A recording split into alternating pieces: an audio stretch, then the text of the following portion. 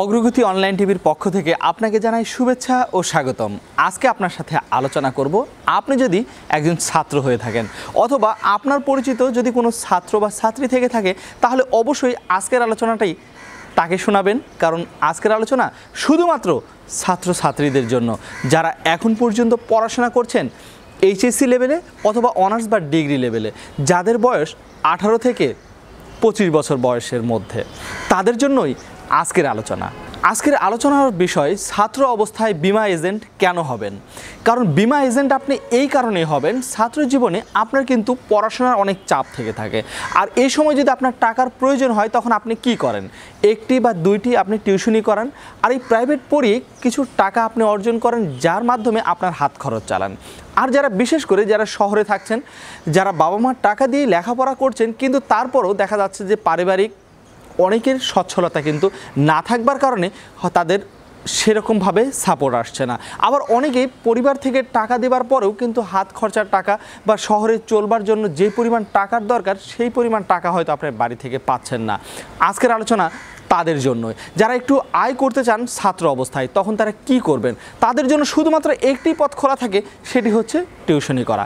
আর এই টিউশনি করতে গিয়ে আমি আমার জীবনে দেখেছি যে অনেকের কিন্তু ভালো রেজাল্ট করতে পারেন না, কারণ একটি টিউশনি করে যে পরিমাণ টাকা পায় সেই টাকা দিয়ে তার চলে না। সে তখন কি করে, একটির জায়গায় 2টি 3টি 4টি 5টি এভাবে কিন্তু তার টিউশনির পরিমাণ বেড়ে যায়। আর যখন এই টিউশনির প্রাইভেট পড়ানোর সময় বেড়ে যায়, তখন কিন্তু পাশাপাশি কি হচ্ছে, তার পড়াশোনার সময়টা কমে যাচ্ছে। আর এইভাবে সময়কে ব্যালেন্স না করতে পারবার কারণে তার কিন্তু পরীক্ষার রেজাল্ট ভালো করতে পারছে না, কারণ পড়াশোনার যে চাপটি রয়েছে সেই চাপটি কিন্তু সে ওভারকাম করতে পারছে না। আর এই জন্যই আমি আপনাকে বলবো, আপনি যদি বীমা এজেন্ট হিসেবে কাজ শুরু করেন, তাহলে কিন্তু আপনি স্বাধীনভাবে কাজ করতে পারবেন, আর আপনার পড়াশোনার কোনো রকম সমস্যা হবে না। আমি আপনাকে এই জন্যই বলছি, কারণটি হচ্ছে যে আমি ছাত্র জীবন থেকেই এই বীমা পেশার সাথে রয়েছে। আমি যখন অনার্সে ভর্তি হয়েছি, অনার্সের শুরুর দিক থেকেই আমি কিন্তু বীমা পেশার সাথে জড়িত হয়েছি। আমিও আপনার মতনই টিউশনি করাতাম, প্রাইভেট পড়িয়ে আমি কিন্তু অর্থ উপার্জন করতাম। কিন্তু আমি একদিন বীমার দাওয়াত পেলাম, আর তারপর থেকেই কিন্তু মনে করলাম যে দেখি না, টিউশনির পাশাপাশি আমি একটু কাজ করতে শুরু করি। 1 ঘন্টা বা 2 ঘন্টার সময় তো আমি টিউশনি করছি, বরঞ্চ আমি একটি টিউশনি কমিয়ে দিয়ে সেই 1 ঘন্টা বা 2 ঘন্টা আমি বীমা পেশায় কাজ করতে শুরু করি এবং বীমার কাজ শিখতে শুরু করি। যখন দেখলাম যে না, বীমা পেশায় কাজ করা সম্ভব এবং এই অল্প সময়ে মাসে অনেক ভালো টাকা আয় করা সম্ভব, তখন কিন্তু আস্তে আস্তে আমি টিউশনিগুলো কমিয়ে দিই এবং একসময় আমি টিউশনি করানো পুরোটাই কিন্তু বন্ধ করে দেয়। কারণটি হচ্ছে যে বীমা পেশা থেকেই তখন ভালো আয় করতে আমি শুরু করি। আমিও আপনাকে বলবো যে আপনিও যদি ছাত্র জীবন থেকে এই বীমা পেশায় কাজ শুরু করেন, তাহলে আপনি একদিন আমার মতন আপনাকে কোনো চাকরি খুঁজতে হবে না। আপনার যখন অনার্স শেষ হবে, মাস্টার শেষ হবে, যখন আপনার বন্ধুরা অন্য কোনো চাকরি করবার জন্য চাকরির প্রতিযোগিতায় নামবে, আপনার বিভিন্ন জায়গায় পরীক্ষা দিবে, ভাইবা দিবে, আর তখন কিন্তু আপনি শুধুমাত্র টাকা গুনবেন, কারণ টাকা গোনা ছাড়া আপনার আর কোনো কাজ থাকবে না। আপনি শুধু চাকরি খোঁজা নয়, তখন আপনার অনেক বন্ধুকে এবং আপনার অনেক পরিচিত মানুষদেরকে চাকরি দেবার মতন সামর্থ্য তৈরি হয়ে যাবে। তখন আপনার রেফারেন্সেই আরও অন্যরা চাকরি করতে পারবে। তাহলে দেখুন এটি কত ভালো একটি পেশা, কারণ আপনি শুধু নিজে চাকরি করছেন না, আপনি কিন্তু আরও অনেকেই চাকরি দিতে পারবেন আপনার পড়াশোনা শেষ হতে হতেই। আপনি যদি বীমা এজেন্ট হিসেবে কাজ না করেন, আপনি গতানুগতিক ধারায় পড়াশোনা করছেন, পড়াশোনা শেষ করে আপনার চাকরির যে বর্তমান বাজার, এই বাজারে আপনি চাকরি খুঁজছেন।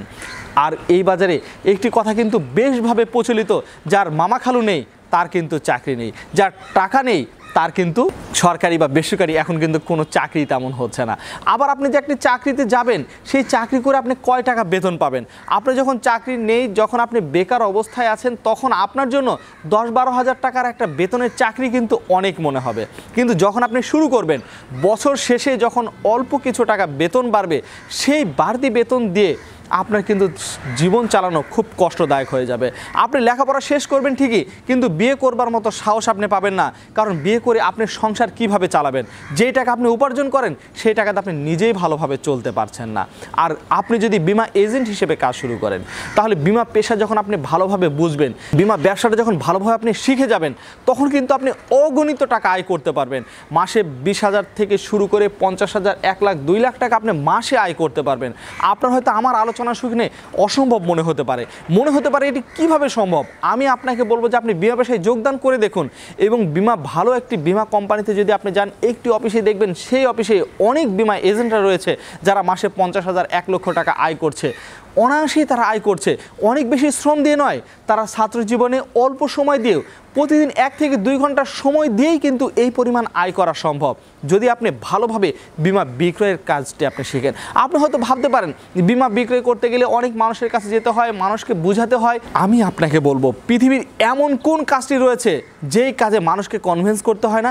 আমি ধরে নিলাম যে আপনি কোনো কাজ করেন না, আপনার ঘরে রয়েছেন, আপনার ঘরে আপনার বাবা মাকে আপনি কনভিন্স করছেন, আপনি বিবাহিত হলে আপনার স্ত্রীকে কনভিন্স করতে হয়, আপনার সন্তানকেও কনভিন্স করতে হচ্ছে, কারণ আপনার কাছে যখন টাকা নেই, আপনার সন্তান যখন আপনার কাছে দাবি করছে যে কোনো তার পছন্দের একটি খেলনা নেবে, পছন্দের কোনো পোশাক নেবে বা কোনো একটি ভালো রেস্টুরেন্টে সে খেতে যাবে, তখন কিন্তু তাকেও আপনি কনভিন্স করছেন। তাহলে আপনি ইতিমধ্যেই কিন্তু কনভিন্স করতে পারেন, কিন্তু সেটি এই কনভিন্সটি আপনাকে শুধু বিমা বিক্রয়ের কাজে যদি আপনি প্রয়োগ করেন তাহলে দেখবেন আপনি অনেক টাকা আয় করতে পারবেন। আর বিমা এজেন্ট হিসেবে আপনি কিভাবে পেশা শুরু করবেন এবং বিমা এজেন্ট হিসেবে বিমা পেশায় কাজ শুরু করতে গেলে আপনাকে কি প্রশিক্ষণ গ্রহণ করতে হবে, কোন কোন ধাপ অতিক্রম করতে হবে, আমার এই চ্যানেলে কিন্তু বিস্তারিত আলোচনা দেওয়া রয়েছে। এবং আরও যদি আপনার জানবার আগ্রহ থাকে, আপনি কিন্তু বিমা সংক্রান্ত অনেক বই রয়েছে, সেই বই পড়ে আপনি জানতে পারেন। বিমা সংক্রান্ত বিভিন্ন প্রশিক্ষণ এবং সেমিনার ওয়ার্কশপ হয়, সেখানে আপনি অংশগ্রহণ করে জানতে পারেন।